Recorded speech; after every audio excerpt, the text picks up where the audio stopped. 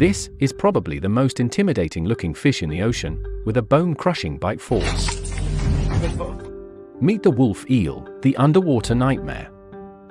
Wolf eel is a species of ray-finned fish from the family Anoricadidae found in the North Pacific Ocean, and despite its common name and resemblance, it is not a true eel.